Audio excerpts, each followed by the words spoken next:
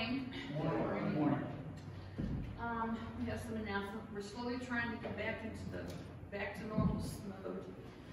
Today is the last day for the Hoagie Wars. We turn them into victors. We're going to make the Hoagies on 31st. We had the church picnic yesterday. Everybody, I think, had a good time. So our next little food gathering is going to be on September 12th. That's the day Sunday school starts. And we're having a breakfast. So the breakfast will be at 8:45, and just, bring your favorite dish. Or latest. Her latest, yeah, she's already been texting people. You supposed to have anything in the dish? What's that? What'd you say? Supposed to be anything in the dish? Food. August 22nd is the backpack blessing for the kids. We're still waiting until September 12th, some ideas for the charge of the two churches, a name idea. Fall lay school is November 6th and 13th. There's info in the back. And we're doing the dime challenge to help pay for the apportionments, and we'll collect that on December 26th. Anybody else? On September 10th, it's one of the final Wild Things games, and Johnny's going to get tickets for anybody who wants to go, and we hope there's fireworks that night. He's going to find that out for sure. There is? Okay, good, he found that. So if you want to go, let me know as soon as possible, so he'll know how many tickets to get for us. Two things. Hazel, I need 2 tickets. Is this soon enough? I need 2. I want to thank everyone for their Hoagie orders. It looks like we have a decent sale again, like the last time. And I need help. The people who always help, I rely upon. So I want to thank you in advance. And it's a fun time too, making them. It is a lot of fun. Anybody else? Then we'll do the call to worship. Let us give thanks to the Lord with all our hearts. Great are the works of our God, the one I take delight in them. The works of the Lord are faithful and just. Mighty are the precepts of our God, the wise regard them as trustworthy and true. The fear of the Lord is the beginning of wisdom.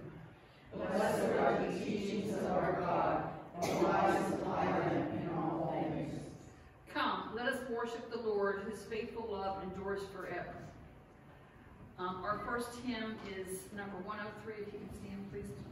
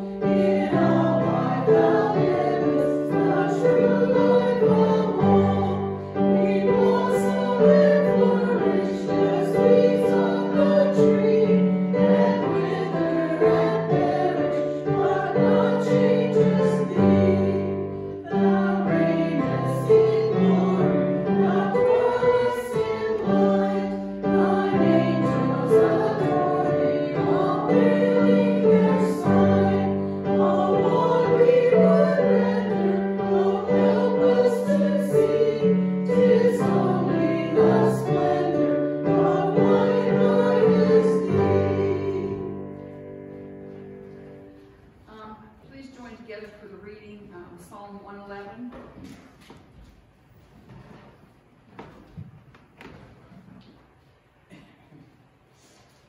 Praise the Lord. Everybody have a page? 531. 111. 691. Page 691. Oh, well, either it says 531 or 691, whichever you're looking at. Everybody ready? Okay. Together. Praise the Lord. I will give thanks to the Lord with my whole heart.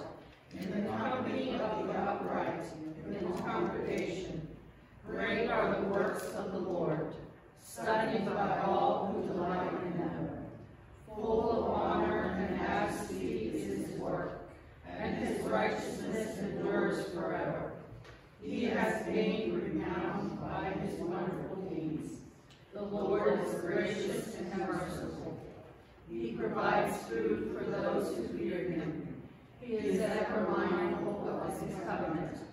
He has shown his people the power of his works, and gave them the heritage of the nations.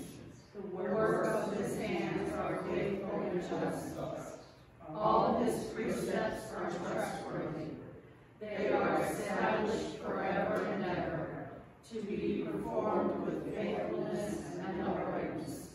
He sent redemption to his people. He has commanded his covenant forever. Holy and awesome is his name. The fear of the Lord is the beginning of wisdom. All those who practice it have a good understanding. His praise endures forever.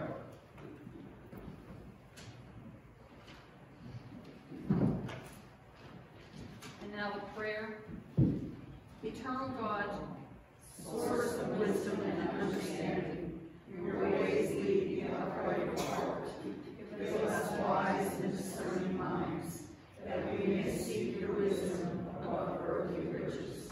Grant us pure and unblemished souls, that we may speak to one another with psalms, hymns, and spiritual songs. Be with us in this time of worship, that we may learn to discern good from evil, and seek to live our lives with your wisdom and your grace. Amen. Glory be to the Father, and to the Son, and to the Holy Ghost, as it was in the beginning, is now, and ever shall be, world without end. Amen. Amen.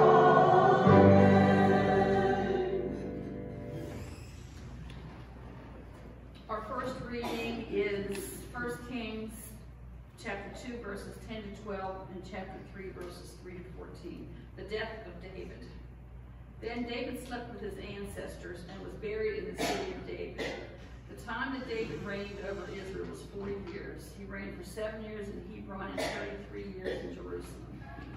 So Solomon sat on the throne of his father David, and his kingdom was firmly established. Solomon loved the Lord, walking in the statutes of his father David only. He sacrificed and offered incense at the high places. The king went to Gibeon to sacrifice there, for that was the principal high place. Solomon used to offer 1,000 burnt offerings on that altar. At Gibeon, the Lord appeared to Solomon in a dream by night, and God said, "Ask what I should give you." And Solomon said, "You have shown great and steadfast love to your servant, my father David, because he walked before you in faithfulness, in righteousness, and in uprightness of heart towards you. And you have kept for him his great and steadfast love, and have given him a son to sit on his throne today.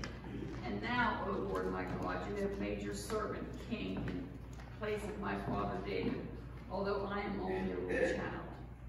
I do not know how to go out or come in, and your servant is in the midst of the people whom you have chosen, a great people, so numerous they cannot be numbered or counted. Give your servant, therefore, an understanding mind to govern your people, able to discern between good and evil, for who can govern this, your great people? It pleased the Lord that Solomon had asked this.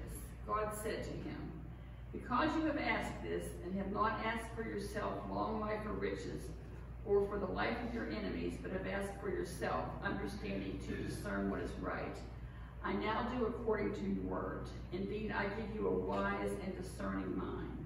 No one like you has been before you, and no one like you shall arise after you. I give you also what you have not asked, both riches and honor all your life. No other king shall compare with you. If you will walk in my ways, keeping my statutes and my commandments as your father David walked, then I will lengthen your life." That ends our first reading.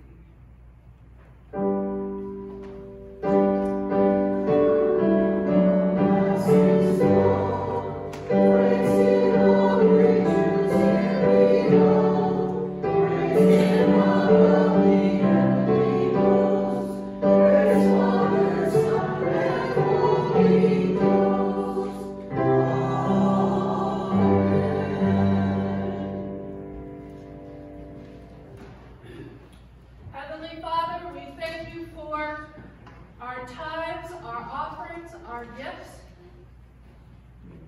We ask that you continue to have us be your hands and your feet as we do your will, as is to reach out to our neighbors, our communities, and the world.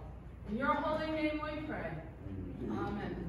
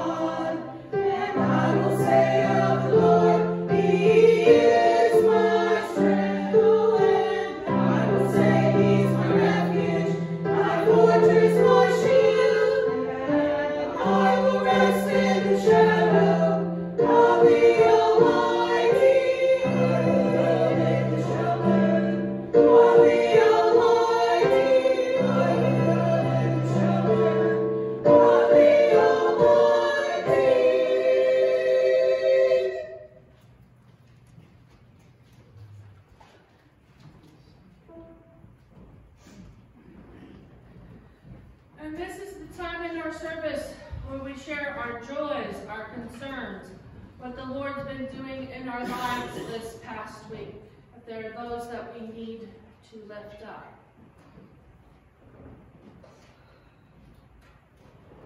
Elaine, I'm sorry. My brother Terry had his surgery. It went well. He's still in pain and recovering, so he continues to need prayers. I have two friends having surgery this week. Well, actually, one friend and my daughter-in-law. My friend Lynn is having knee replacement surgery on Wednesday. And Friday, my daughter-in-law, Carla, is having a hernia repair. Also, I had some great news. Last weekend, I showed at Canfield, and my one girl won. I got 2 points, and she got reserved another day. And they both behaved and did well, so that was the big bonus. Okay. Congratulations on those dogs making their rounds. Others this morning. Jen. Just the staff like extra being with, everybody's working so short-handed. Our girls are working extra hours with less staff than we should have, and it's just very exhausting. So just prayers that they make it through until we can hopefully find some staff. You know, it's going around a lot of places that way. Others this morning. Marty? Traveling mercies, with Donna Design Monday, tomorrow. Okay, what was that? Traveling mercies. Okay. I thought someone else was there and I wanted to make sure. I'm having a little trouble hearing this morning. I have a migraine, so concentrating is a little hard. So if I ask again, please bear with me. Lois, I saw your hand. My nephew had a heart attack, John Michael. And our son in Florida has the virus. And that son is Bobby. Bob. Curtis, I saw your hand. Kurt, why did I say? You said first. You call me Okay. Rashay Pratt. That is Mina's granddaughter, and also for Mina Schultz. Okay. Travel mercies? Or what? And others. Karen? Yes, continue prayers for my sister Linda. She still has tubes hanging out of her and train. Yes. Are there others this morning?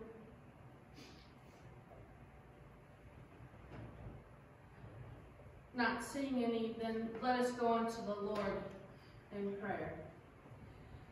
Heavenly Father, we thank you that we are able to gather together and to share our joys and our concerns with one another. And now, Lord, we place them into your tender, loving, caring arms, knowing that that is the best place we can put someone. And Lord, this morning we ask that you be with Terry and Lynn as they will be recovering from surgeries. And Lord, and also for Carla as well. We just ask that you be with all the doctors and nurses that will be taking care of these individuals. And Lord, not only for the staff at Strabane Wood, but all the places, all the nursing homes, hospitals, and all walks of life, the different stores and restaurants, Lord, that find themselves at difficult times with being understaffed. We don't normally think much about it, but the ones that are there, Lord, they've got to pick up the extra hours. They put the extra stress on their life. And as they may be wearing out, getting to the point where they can't take much more, we ask, Lord, that you give them the strength and the courage to continue on. And Lord, we pray for those who are in the hiring positions, that they are able to find qualified individuals to fill those positions, so that the people that are being taken care of receive the care and the quality of care that is needed. And Lord, we pray for all those who are traveling, Marty and Lachey and Mina. We just ask that you be with all of them, Lord. for safe travels and journeys. And Lord, we pray for John, who had a heart attack this last week. Lord, we pray that his recovery goes smoothly and without any ailments left behind. And Lord, we pray for Bobby, who is now not in COVID.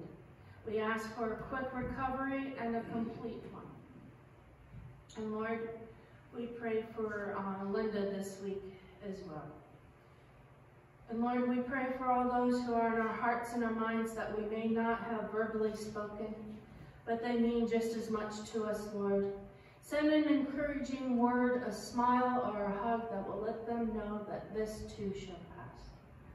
And we pray all this, praying the prayer that your Son taught his disciples. Our Father, who art in heaven, hallowed be thy name. Thy kingdom come, thy will be done, on earth as it is in heaven. Give us this day our daily bread, and forgive us our trespasses, as we forgive those who trespass against us. And lead us not into temptation, but deliver us from evil. For thine is the kingdom, and the power, and the glory forever. Amen. If you turn in your hymnals to number 328, and we will sing this through twice.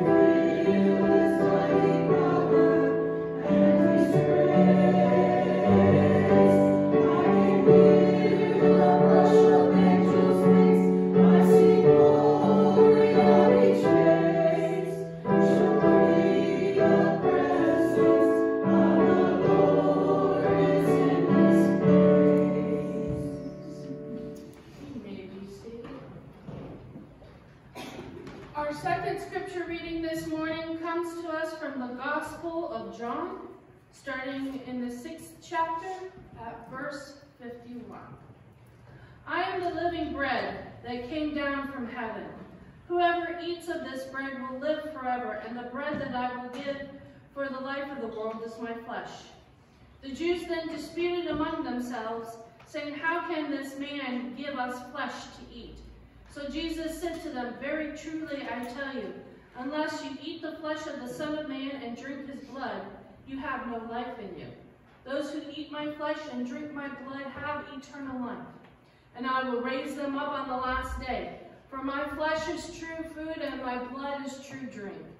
Those who eat my flesh and drink my blood abide in me, and I in them.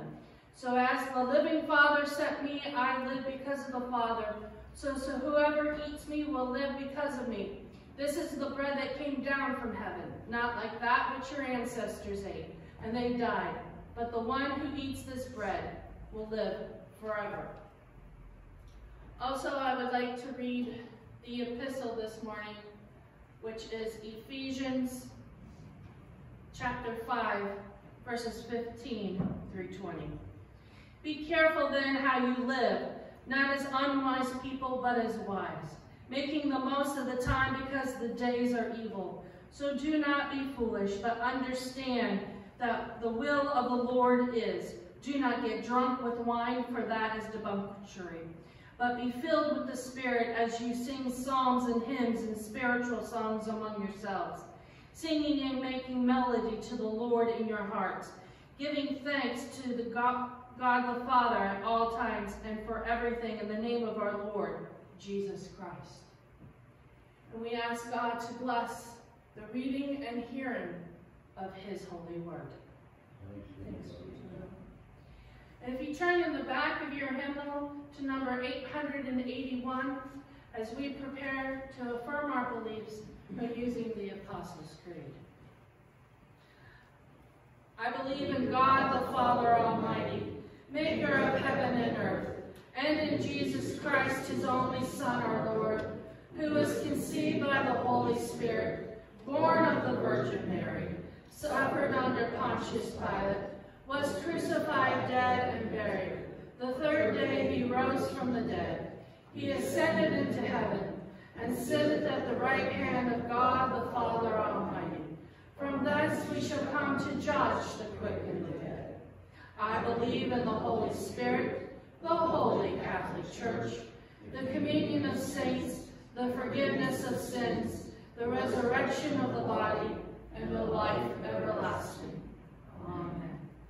Let us pray. Heavenly Father, we thank you that we are able to gather together and to boldly state what it is we do believe without fear.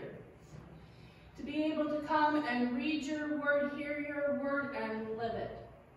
And now, Lord, we pray for words that have been prepared, that through them or in spite of them, your will be made known.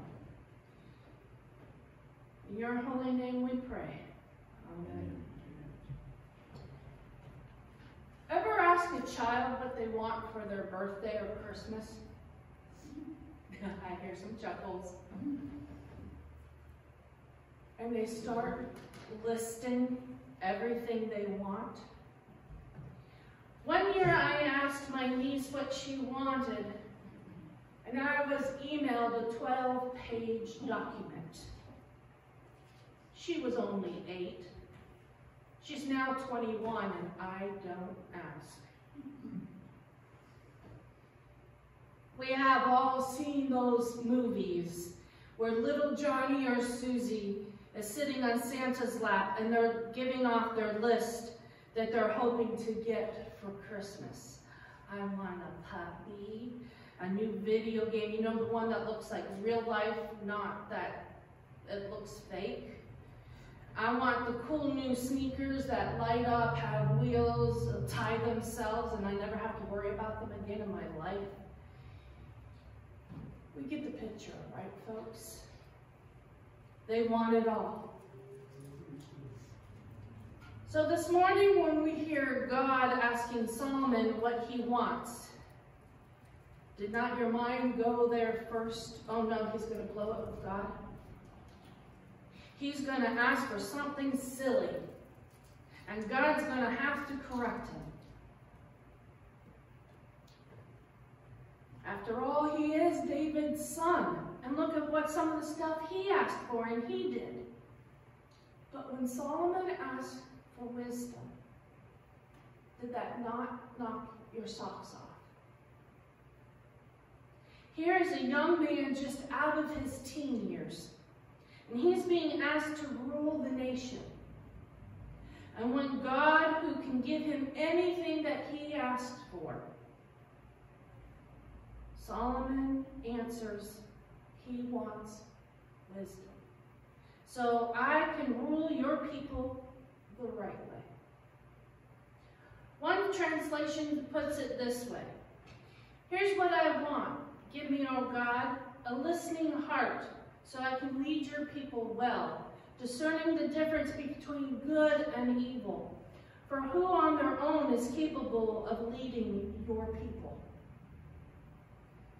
God's impressed by what Solomon asked for, because most young men at this age would be seeking long life, loads of money, pretty young girls to hang off their arms and swoon over them, nice cars, okay, in that time a nice chariot and a great horse to pull it, but he wants to do good for God. Why can't we do the same? time we pray to God, we should be asking for things that is for the betterment of God's kingdom. And yes, we do that when we ask for health and safety and all that stuff. That is good that we pray like that. But we need to seek the things that would help us do the things that God has called us to do. And when we share our burdens with one another, with God, but why is it sometimes when we pray by ourselves, it sounds like a shopping list? And I'm just as guilty as the next person. I've prayed prayers asking God to get me through this test or that test, asking where the money's going to come in order to pay the bills. And one time, God, why at the age of 30 am I still single? I remember making a deal with God about that last statement. Okay, God, He asked me to go to seminary. I got in. I'm here. I'm studying like crazy. And by the way, have you noticed I'm surrounded by guys and I'm still single? Mm-hmm. I've only had 2 dates. It's the 3rd quarter of the year. And he wasn't even a student here, Lord. What do you want me to be, single for the rest of my life? If that's it, okay. I'm not gonna like it. And you're probably gonna hear about it for the rest of, every day for the rest of my life. But if that's what you want for my life, okay, your will be done. I think God just gave me Jim to shut me up. But is that not what we're supposed to do? Tell Him the desires of our hearts? Tell Him honestly? True. We are supposed to ask for guidance and wisdom like Solomon did. We are to come to God with a pure and clean heart. And then He'll give us the desires.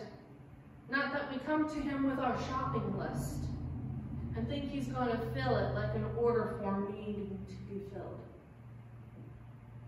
When I was a teenager, my best friend Lisa and I would tell each other what we wanted and had been praying about and thinking that. And yes, to teenage girls, these do seem important. New clothes, shoes, a haircut from the cool salon in the city. And since we were turning 16, we wanted our driver's license and nice new cars to drive. We thought that praying for these things for each other, it wasn't a shopping list, and it wasn't selfish, because we were praying for things that we thought our friend needed, not what we wanted. But you know what, folks? It still is selfish. It's still a shopping list. I don't know about you, but when I see what God did for Solomon, I go, I want that. God was so pleased by the way Solomon asked for wisdom, that not only did He give it to Solomon, but everything else that he ever wanted or could ever want. 1 Kings 3:10-15, as we read, the Lord was so pleased that Solomon had asked for this. So God said to him, since you've asked for this and not for long life or wealth for yourself, nor have asked for the death of your enemies, but for discernment in administrating justice, I'll do what you have asked. And I will give you a wise and discerning heart, so that there will never be anyone like you, nor will there ever be. Moreover, I will give you what you have not asked for, both wealth and honor, so that in your lifetime you will have no equal among those kings. And if you walk in obedience to me and keep my decrees and commands, as David as your father did, I will give you a long life. That's hitting the jackpot, folks.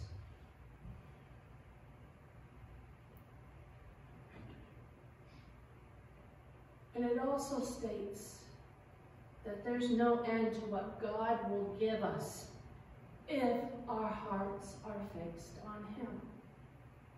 It's easy to get mixed up in things of this world, to let others make decisions for us, or to get pressured in to making those decisions. But we need to get back on track to focus on things that God wants us to focus on.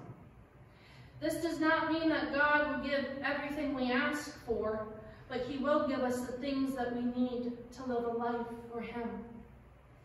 Everything that we ask for might not be the things we need, or it might not be the right time for those things to show up in our lives. Ever give a kid with the flu candy? They may think they want it, but you knowing as a loving adult that they need fluids, maybe some ginger ale or chicken broth, not a chocolate candy bar. That's how it is with us and God. We may think we need a brand new car with all the bells and whistles on it so we can better serve God. But in reality, a car that gets us from point A to point B and doesn't use too much petrol is really all that we need. We need to focus on God, not earthly possessions. Wisdom isn't just information or theological knowledge. It's a practical ability to separate right from wrong and then act on it. In our passage from Ephesians that I read this morning, we heard the word of caution for us. We are to live as wise people, making the most out of every opportunity that comes our way.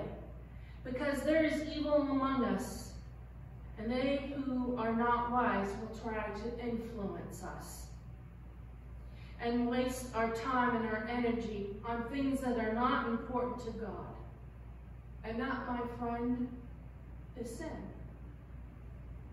Anything and everything that keeps us apart from God and the things that keep us from doing His will is sin. We need to discern what is pleasing to God and what His will for us is, and to keep on track. That is why it's wise for us to help us focus on what we need to be doing with and for Christ. We can't do it alone. We need each other. And that's why we need to come to church and even our fellowship times. I can't tell you how much fun I had yesterday. It was good to see both churches of this charge mingling amongst each other. We even had friends of this church come. They don't come to church much often, but they come to other events. And I can't say, and I'm not going to say the girls' names, but we had a little redhead, and we had a little blonde girl. They're from two different churches. And oh my, did they have a blast or what? I'm seeing the faces over here smiling, and they know what we mean. I don't know who wore out who first, because I heard one little girl went over this way, one went over that way, and almost simultaneously I heard, "I'm tired. Mommy, can we go home?" And it was two separate mommies that they're talking to. They wore each other out, but in a good way. And they learned many different lessons. They learned they don't have to be from the same place. They don't have to look alike, because they didn't. But what was cute is, and I'm being told is very popular these days, is little girls wearing sundresses and stuff with shorts underneath them so that they can play. Both little girls had nice little dresses on. and they were just playing like nothing. And they shared. I saw one get watermelon and one get cookies, and they were swapping. And stuff like that, like the one had 2 cookies and the one had a bowl of watermelon, and hand a cookie over, glop of watermelon. But you know, they were sharing. They were learning how to share, how to help one another, and this and that. In the purest form. They didn't have anyone there was no one beside them telling them, oh, you need to share with her. No, they were by themselves down in that little playground. You know, there's that little merry-go-round thing. They were sitting there and they were sharing. They were talking to one another, getting to know all about you. And, you know, they were excited. And they're, you know, I heard, you know, one of the moms was asking me some questions about the other one because her daughter's pressuring her to ask the other one over for a play date. So, that's great. You know, I mean, total strangers becoming total friends in about what, 2 to 3 hours? We were there. They were having a blast. And I saw old friends meet up with each other, and you guys were talking and, you know, meeting new people.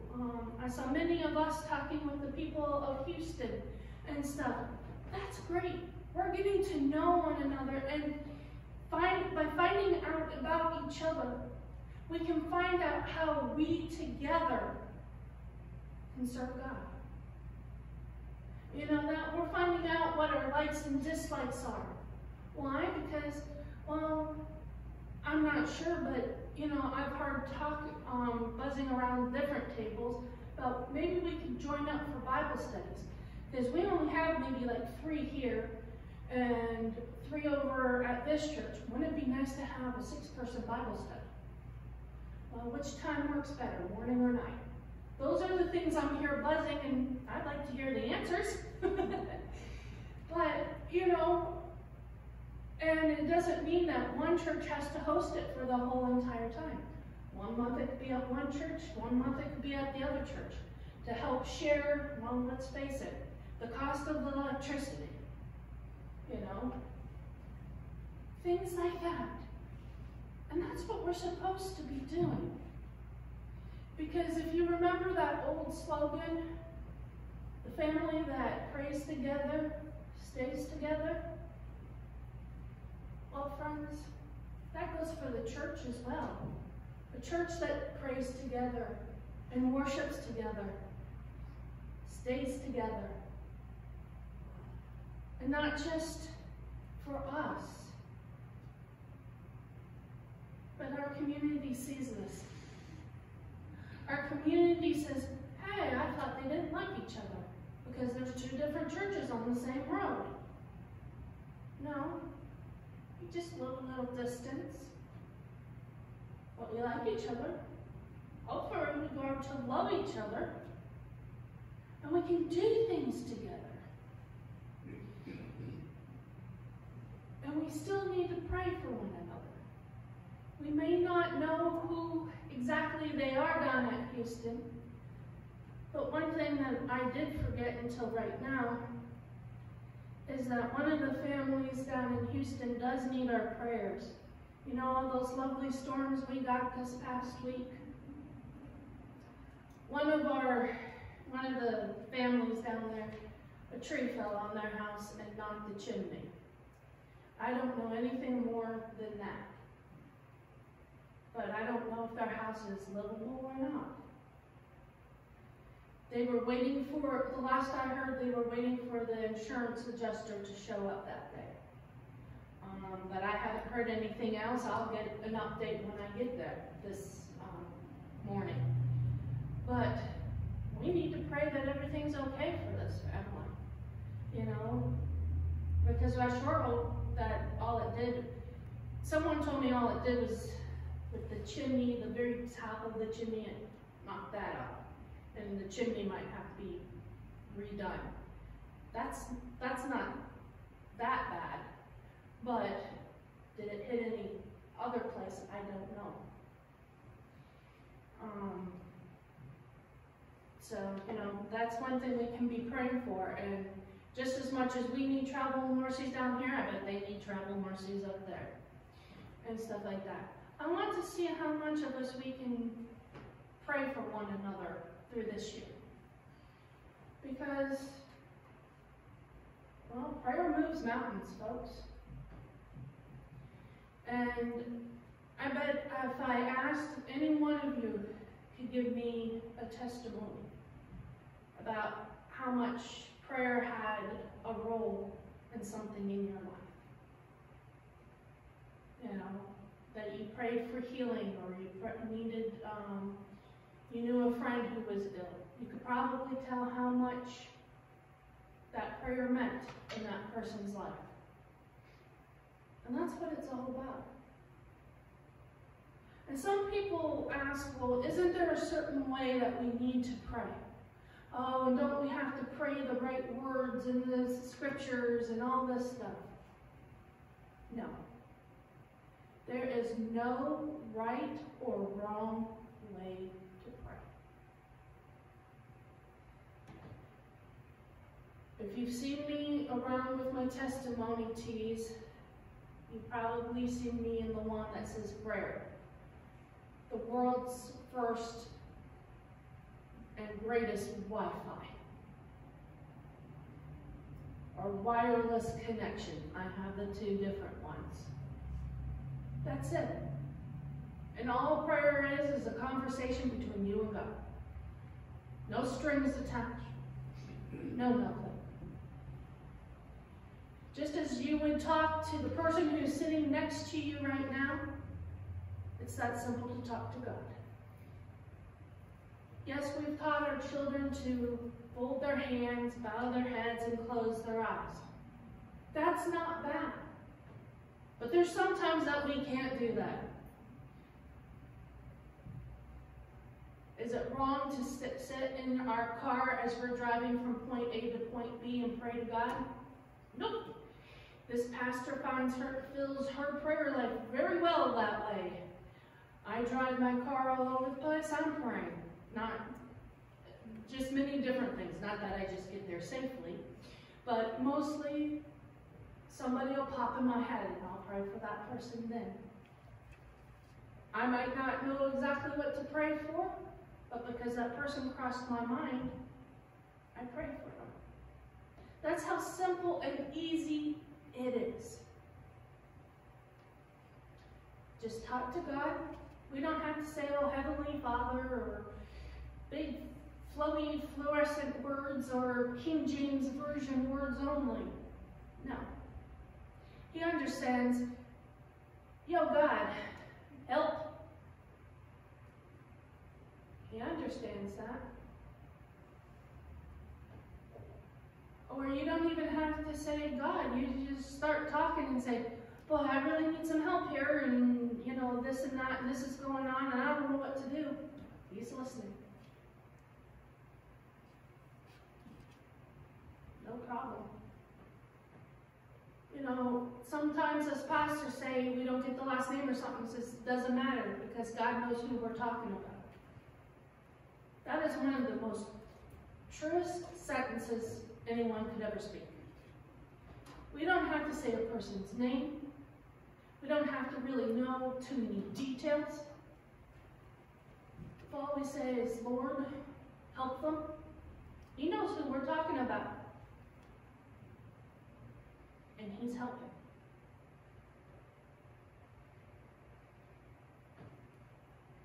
So this year, as we walk and journey together, let us honestly pray for one another and help each other along on this journey. And now, let us pray. Heavenly Father, thank you for the example of Solomon and the wisdom that he asked for. And Lord, we ask that you help us to be able to discern the things that come into our lives and to make wise decisions. In your holy name we pray. Amen. If you would turn in your hymnal to number 600.